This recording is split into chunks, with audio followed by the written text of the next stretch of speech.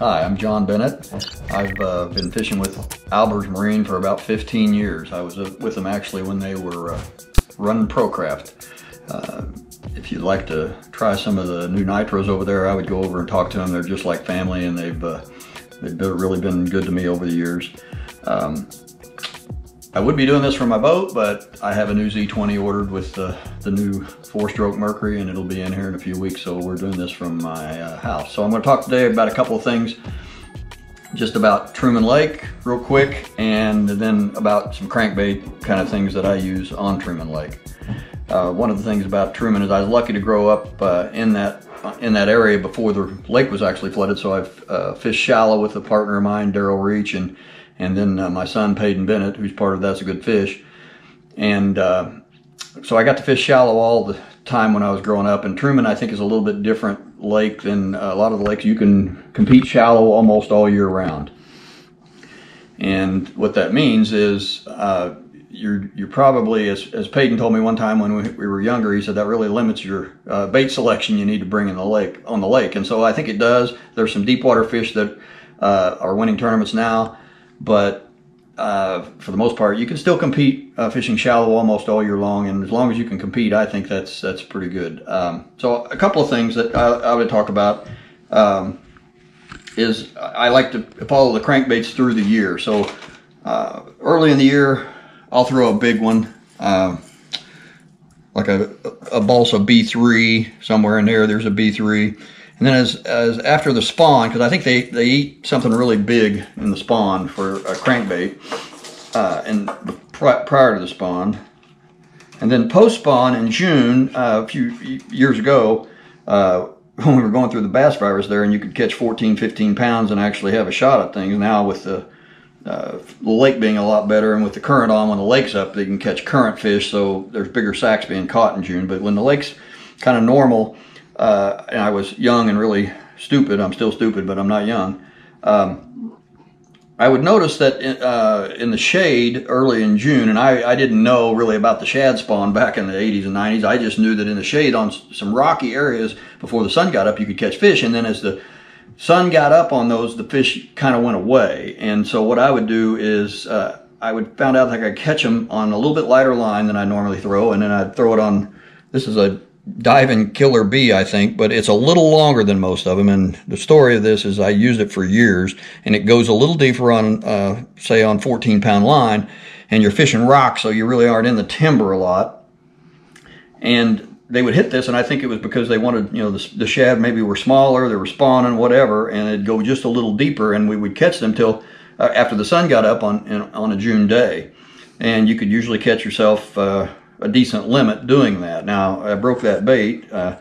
Story is a snake tried to get in a boat, and I slapped at him with this, and I broke the bill out of it. And I've really I know a lot of guys have tried to find me one just like this. I've got some other Diving Killer Bs, but they're just a little shorter. And that's the thing about the Bagley's baits, is none of them are made the same.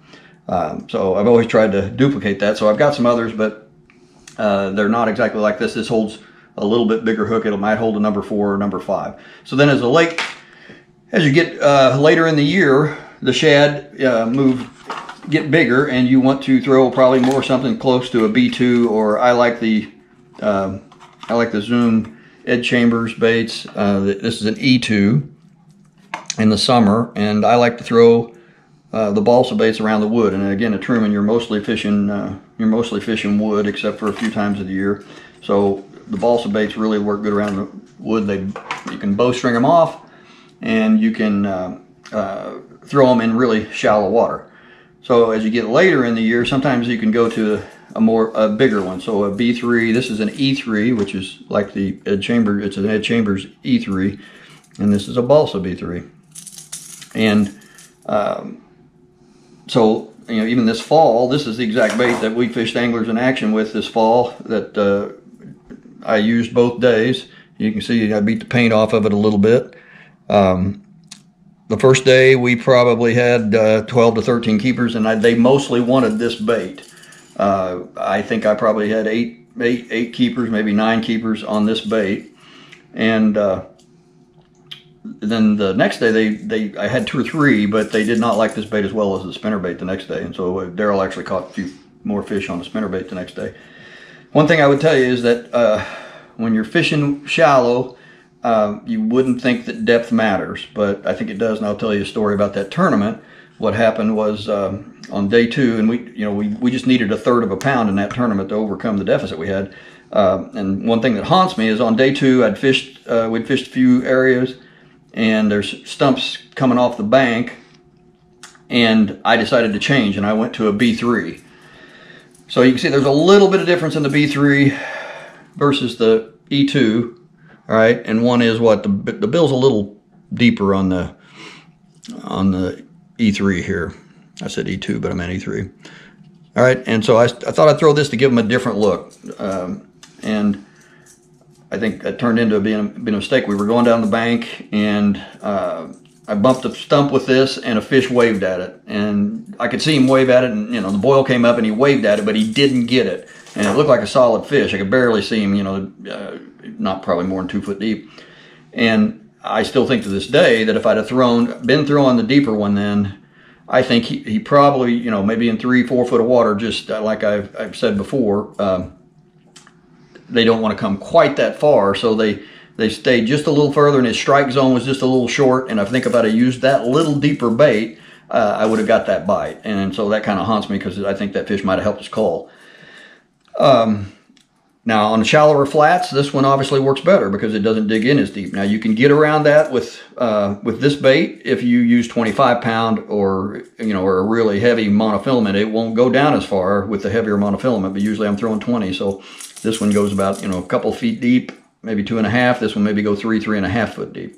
So that's kind of some of the things that I did this last year. And as you migrate through the seasons there in Truman, you're throwing a little different size baits. I like the KBD bait too. It holds big hooks, and if you need a little smaller bait, if they're biting on, say, a smaller one like this old broken one, you can get them to bite on that, and that works pretty good. And it has a good tumble to it. Now, I think David Fritz, when he talks about it, he talks at the roll, but I like to have a good roll in the crankbait. Most of the old Big O's, and they wanted to go side to side, or length, along the x-axis, but these, like especially these E2s, they will tumble a little bit. I call it tumble, and that gives the fish a different look when they're looking from below. If you got a striation in the bait or a different color, you can see that it flashes back and forth, and it kind of acts, in the light spectrum, it acts like a spinnerbait because it flashes on and off and on and off. Okay, one last thing to talk about today.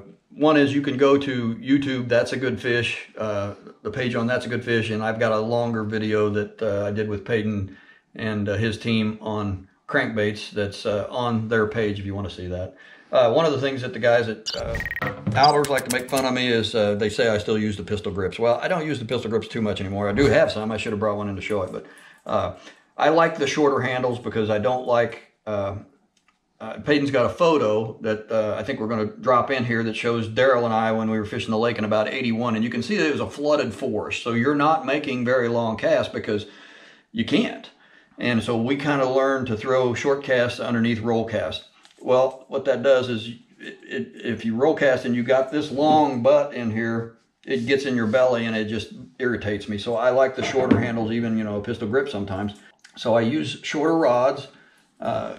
Unless sometimes I'm in the back of the boat and you really need to make a longer cast, but in the front of the boat you can position the boat and you can make shorter casts and control your angles better. So I like the shorter rod and I like the shorter butt on them.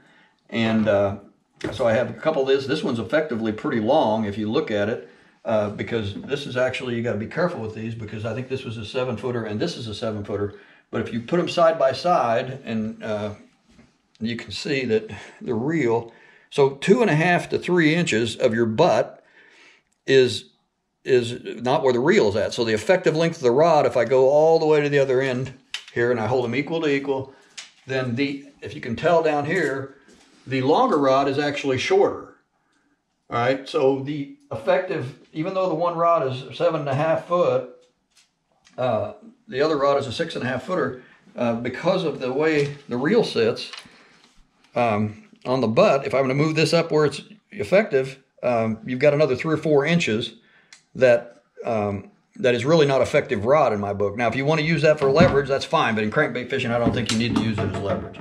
So a couple of things about rods there that I talk about when you're fishing in shallow water that for me, I like to keep the butt out of my belly, and so I use shorter rods and like to use the ones with the shorter grip on them. And they're hard to find sometimes with the shorter grip, and sometimes I even cut them off and then post the end back on them. So there's just a few things about fishing shallow, Truman Lake with some crankbaits. Like I said, we got a longer video over on YouTube. You can look at it. I'd like to thank Alvarez Marine and all the clan. I would tell you that if you ever watch the shows Cheers, there's a, the song says where everybody knows your name. Well, if you go to Alvarez Marine, it's kind of like that when I walk in. You've got Mark and Scott and Kyle and Glenn and Roseanne and Joe, and you feel like you're coming home there. A lot of good fishermen there, and it's really a good place to go buy yourself a boat. Thank you.